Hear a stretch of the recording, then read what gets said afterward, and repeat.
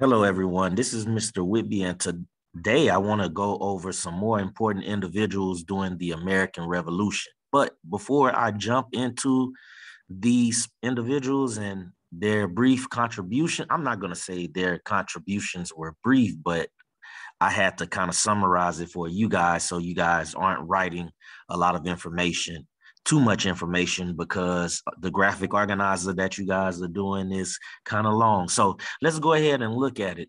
But here's what I kind of want to go into. During the American Revolution, as you guys know, the American colonists had slavery. So in America, that was slavery. So what Great Britain said at the time, they stated that any African American who fought on the side of Great Britain would be given their freedom, and basically pretty much promised that if Great Britain won the American Revolution, they would end slavery in the Americas. So let's go ahead and look at the first person because I want to tie that to it. So the first person, named James Armistead, he was an African American or an African who became the first double spy in the American Revolution. So James Armistead, even though it's kind of written as double spy, what he did is he was a loyalist to the American colonists, but he actually spied on the British. So basically, he was able to go and kind of work with Great Britain, get intel, and he would come back and give the intel to the Americans. So he would kind of let the Americans know what the British was doing, their location, kind of tell them about some of the places that they would invade and their strategies. So he served as a spy.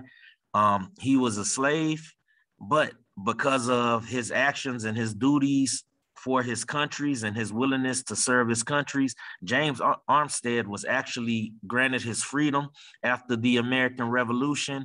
He ended up being granted like 40 acres, and he received a pension for his duties during the American Revolution.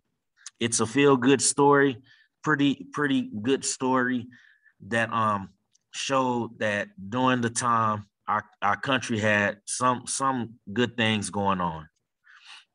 The next person that we have is Bernardo de Galvez.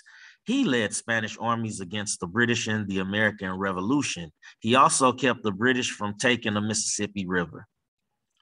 The next person that we have is Crispus Attucks, and Crispus Attucks is known for being one of the first casualties or murders in the American Revolution. He was killed during the Boston Massacre. We have another guy named Haym Solomon, and this guy is a Jewish financier. So as a financier, he gave money, he put financial support behind the Continental Army during the American Revolution.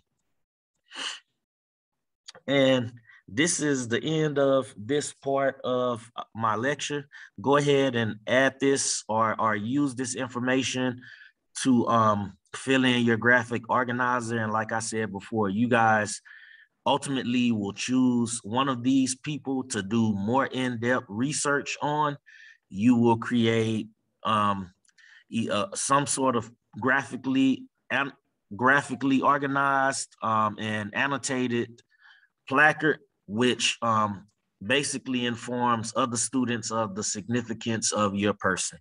So use this information to fill out that graphic organizer, but also be mindful and think about what individual you want to choose to do your project, which will be for a group project grade. Individual project grade. All right, you guys have a good day, and I hope this lecture helps you.